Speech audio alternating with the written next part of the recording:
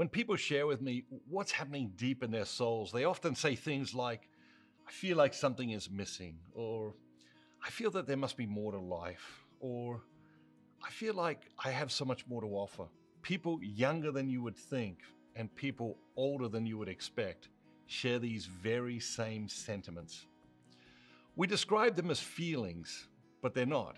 Well, they may be feelings, but they're also so much more than that. We describe them as feelings because we lack two things: the courage to claim them as sacred truths and the spiritual language to adequately describe them. Worse than lacking the courage to claim them as sacred truths about ourselves, we often treat them as human malfunctions. We think of them as negative experiences. We view them as problems to be solved. We think that something is wrong with us and that we need to be fixed. Nothing could be further from the truth. When you experience this type of yearning and restlessness, you don't need to be fixed, and you're not malfunctioning. When you sense that something is missing, that there must be more to life, and that you have so much more to offer, something is very, very right. The message you are receiving is from the very deepest part of you. The most authentic part of you is trying to get your attention. You're being beckoned to the truest part of you, that part of you that is simply incapable of betraying itself and outright refuses to settle for anything less than the very best version of you. Your soul is trying to get your attention, and ignoring the soul never ends well. Listen, follow, go where it leads you. Don't brush these messages aside. Don't try to avoid them or pretend they don't exist. Be patient. After all, if you cannot be patient with your very self, how will you ever muster the character to be patient with life as it unfolds and with other people? Another mistake we make is to get frustrated thinking we have already dealt with these matters. These are not once in a lifetime phenomenon. They tend to emerge anew whenever necessary, in different seasons of life, especially during transitions. And we are constantly experiencing the transitions of life, though we often don't acknowledge them.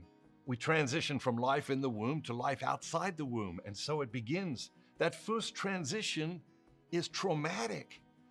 And many of life's transitions after are also traumatic. And unacknowledged trauma is the hardest trauma to make peace with. We transition from high school to college, from college to the workplace, from one job to another, from one romantic relationship to another, from being a child to being a parent, from being healthy to dealing with illness, from a bustling home with children to an empty nest, from being parents to being grandparents, to name but a sampling of life's transitions. Life is transition. Life is full of transitions. So, if you have the sense that something is missing, you are absolutely and 100% right. Don't doubt that. Explore it.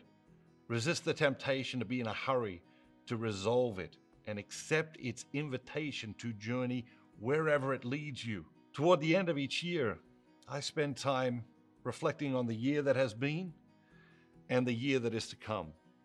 As part of one of the exercises that make up this annual ritual, I choose a word to serve as a theme for the coming year. The word I chose for this year was reclaim. Life is a series of gains and losses. Those gains and losses take many forms. Friends come and go. Opportunities come and go. And we gift little pieces of ourselves to the special people in our lives, while other people steal pieces of ourselves. Sometimes logical, sometimes paradoxical. We gain things we wish we could lose, and lose things we spend the rest of our lives mourning or trying to recover. Reclaim is defined as to retrieve, recover, or obtain the return of something previously lost, given, or stolen. It's a good definition, but I'd like to add one small but important amendment to it. To reclaim something is to retrieve, recover, or obtain a right relationship with something previously lost, given, or stolen. What do you need to reclaim? It's time to reclaim whatever has been stolen, lost, or given in error, either because we deceived ourselves or were manipulated by others. It's time to reclaim your life. It's time to reclaim your sense of self. There are so many ways we need to reclaim. I began by brainstorming a list with some colleagues, and we quickly arrived at more than 100 aspects of life and self that needed to be reclaimed. You can find that entire list on my blog at matthewkelly.com. Now, I invite you to consider the other option. Reclaim. Or what? What is the other option? If you don't reclaim what you uniquely need to reclaim, what will happen?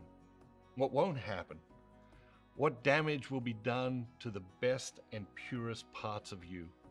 If we reclaim what is rightfully ours and help others to do the same, I believe we will enter a new period of human flourishing. This is my hope, my dream, my prayer for you. May you flourish as the person you were created to be, unique and wonderful, like never before. So if you have the sense that something is missing, or that there must be more to life, or that you have so much more to contribute, I'm incredibly excited for you. Don't ignore it. Don't avoid it or push it away. Embrace it as a precious gift. If you do, I promise you, something wonderful is about to happen.